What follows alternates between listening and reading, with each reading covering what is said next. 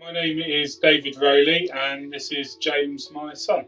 James was diagnosed when he was about 4 years old, and that was as a result of some genetic testing, and that came about as a result of a paediatrician wanting to put together some isolated symptoms that James had.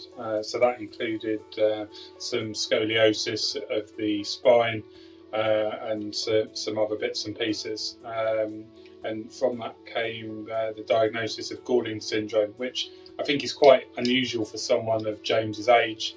It's often discovered a bit later in life when some of the other symptoms of Gorlin show. I think for us initially it was a little bit of shock and panic as to exactly what this syndrome is and what it means. We, as everybody does, went for the search of information online, and some of it was very, very good, and that included the Gorlin Syndrome group website, and some of it, if I'm honest, was quite horrific, and not necessarily a good representation of what Gorlin is for many people. So, and that actually was one of the motivations for me going on to do some work with the Gorlin Syndrome group as a result. But for James, what it meant was that very early in life we could make some of the minor modifications that are really, really important with Gorlin Syndrome. So for James that means plenty of sun cream, which you love putting on, don't you, James? And it also means lots of long sleeve t-shirts and shirts, and generally just being sensible. We certainly don't hide James away from the world. He enjoys life as anyone else his age would, but we just try to take some sensible precautions, and that would also include hats and that sort of thing as well.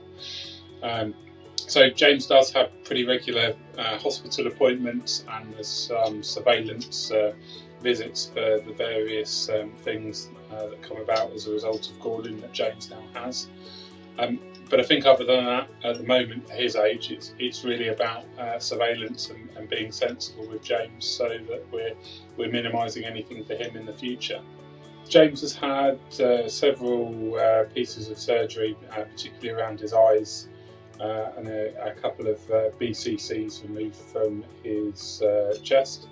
I think the first time we were quite worried, as anyone would be with their child having surgery, but actually there's a really fantastic paediatric team at the Queen's Hospital at Nottingham that look after James. And that's really made it much easier for us.